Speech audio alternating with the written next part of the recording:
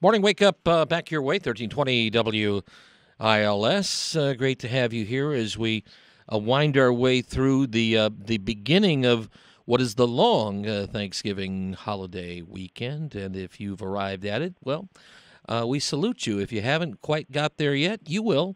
A lot of interesting stories we've been following, some of a very disturbing nature, and of course the ongoing issue over refugees and Syrian refugees and blocking refugees from Syria and Iraq, emerging here as a hurdle to overcome, yet another one, in Congress. Are the Republicans doing the right thing with wanting to put the brakes on and hit the pause button, have more vetting and verification here, or is that basically politicizing the situation, oversimplifying, where we've seen really a different demographic compared to the ones coming into Europe? There have been a lot of young men there, and the 10,000 that are supposed to come to the United States, they do take a very long time to get vetted coming through here. So there's two different viewpoints to look at, but of course the political factor can never be denied. Political analyst and strategist here on the GOP side, Debbie Georgatos, joining us this morning. Good morning, Debbie.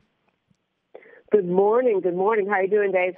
I'm doing well here, and hope you are too. So let's talk a little bit about this, and I guess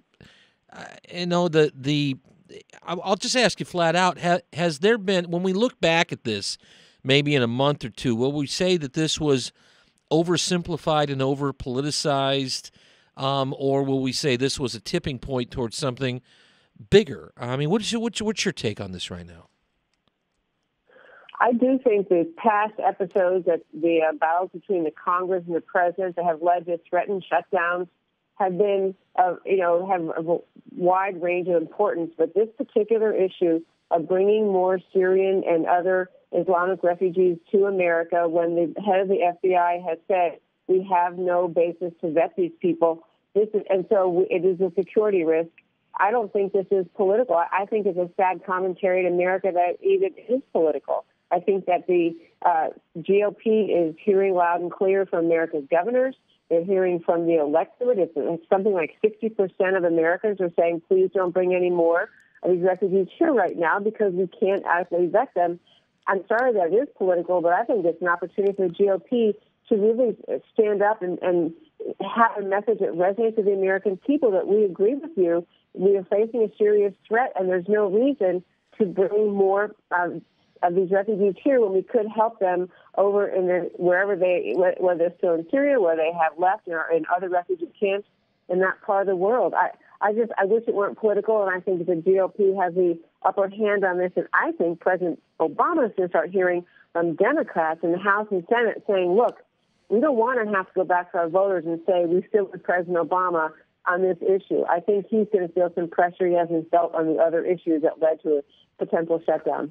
Debbie, it was a hearing with questions from our own local congressman here, Mike Bishop, from the Michigan 8th, to James Comey that brought forth the answer where he said on October 22nd that it's a good news, bad news thing. The good news is with our occupation of Iraq, we became very good at vetting the Iraqi refugees by and large. But with the Syrians, he just basically said the process is okay, but it will always bring back a blank slate because there is no data to input to cross-reference, and that was the problem. So, I mean, is it really a case of we don't want to take these people, or is it a case of let's find a better way to vet and still be humanitarians rather than just say a blanket no? I mean, what is it in your mind?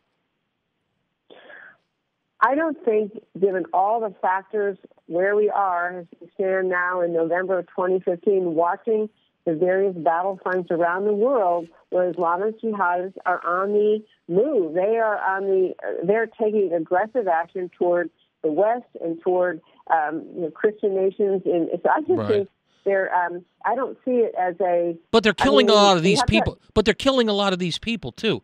They're killing them en masse too, which is why many of them want to get away. I mean, so we have to have some humanitarian care for that, don't we?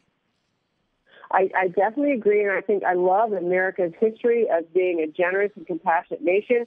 We have ways to help them in the refugee camps that already exist. And there are actually large refugee camps in Turkey and in countries over in the Middle East where we can help them there. But the risk always is, and this is what gets to the heart of the American concern, is we don't know what's in people's hearts. This whole battle of Islamic jihadists against the West, they're not military uniforms. There's not a way to find out with people who have embraced or have been raised in Islam, are you someone who is at least sympathetic to terrorism? Do you think it's maybe okay? Are you strongly against it? Even though they've been the victims of ISIS themselves, we don't know what segment within Islam really where their hearts are, and there's no way to find that out. And so I think given America's already fighting in all 50 states, the FBI has also said fighting in all 50 states, potential ISIS terrorism, people who are find terrorism online, are radicalized.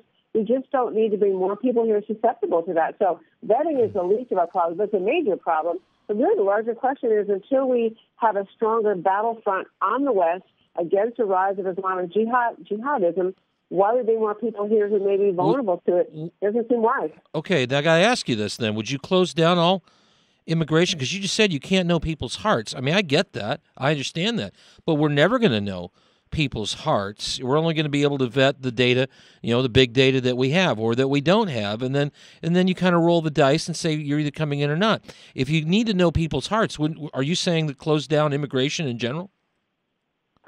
No, I don't think we have to quote. No, I wouldn't be suggesting that. I do want to share something, though, with you and your listeners. There's a great article out that on the Daily Caller, but it's talking about we have right now the way we vet these people. We're able to ask these people about their history, if we have any, what their lives are all about. We can take biographic information, name and date of birth. But even under President Obama's counterterrorism instructions, their training is given to Homeland Security. Homeland Security, who is doing these interviews, cannot ask these people questions such as, do you support the Muslim Brotherhood? That's an impermissible question. So we ask them background questions, but the whole approach toward this battle the world has faced with jihadism in the last decade and more, we have in America in our own processes and our own training manuals, training manuals that the military uses, we have removed any reference to the only important questions to ask. And so we don't ask them, we can't ask them questions just like that. So until we can get our training manuals back on track, our willingness to be more overt. I mean, people are frustrated because President Obama will never call jihadism or radical Islam what it is. He won't even put terrorism in the same sentence with radical Islam. We have just that tone-deaf refusal to deal with the problem, and that makes it impossible to do the vetting. Debbie Georgatos is a political analyst and strategist, has been a guest here before. Debbie, we always appreciate your viewpoint here. It sounds like to sum it up here, you're saying we should have that the process is available to do better vetting, but we have to be able to ask those specific questions. And if you can't ask those specific questions, you're never going to get to the answers you need to make a proper decision on a refugee or even someone seeking asylum. Would that am I summing you up correctly there?